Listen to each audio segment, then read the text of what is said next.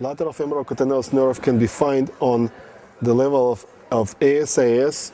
The probe is rotated to parallel to the ilioinguinal ligament, and the nerve is typically located just laterally to ASIS. Option number 2, on the distal part, we can find the sartorius muscle insertion in the tensor fascia lata.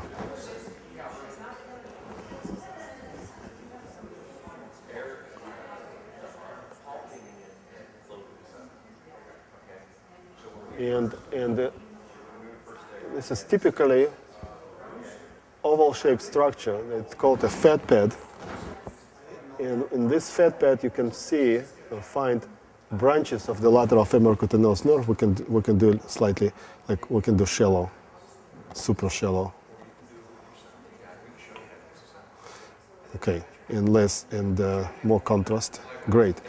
So this is the fat pad, and here you can see the branches of the lateral femoral cutaneous nerve, and you can trace it and be sure that it doesn't disappear. So this is distal part of the lateral femoral cutaneous nerve that can be accessed either short axis or long axis, and it's really good enough for diagnostic purposes.